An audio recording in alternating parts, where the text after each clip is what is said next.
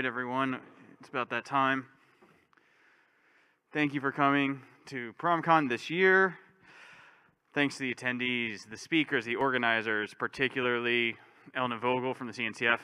Did a huge amount of work to make this happen. Richie, thank you. Julian Pavoda on basically the online moderation platform.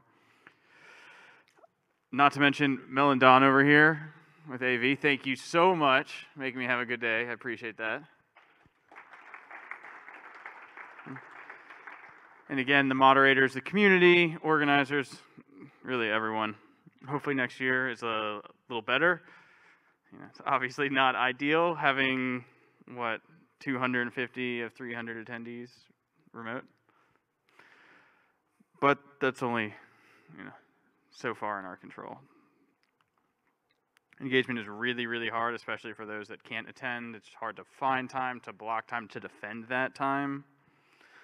There's definitely less of a hallway track, but nonetheless, find people, say hi.